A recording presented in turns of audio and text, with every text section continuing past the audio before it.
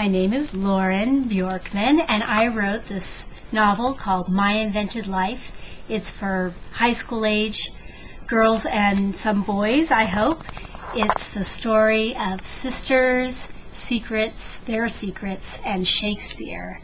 My main character is a junior in high school. She's very impulsive, she's a little wild, she's gossipy, and she loves and adores her older sister, who's very different from her, shy. And so when her sister dumps her, it is devastating. And she really wants to figure out why. And then she finds a lesbian novel, a romance, in her sister's room, and she thinks she has the answer.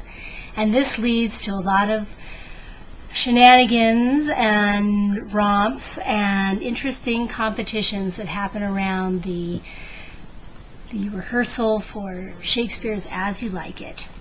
It's a lot of fun, but it's also about figuring out who you are, figuring out how to be that person graciously, and how to get along with someone who's really different than you are. In the book, there's a lot of different sexual orientations, and I think that's an important part of the story, but it's not a dark part of the story. And I hope you enjoy it.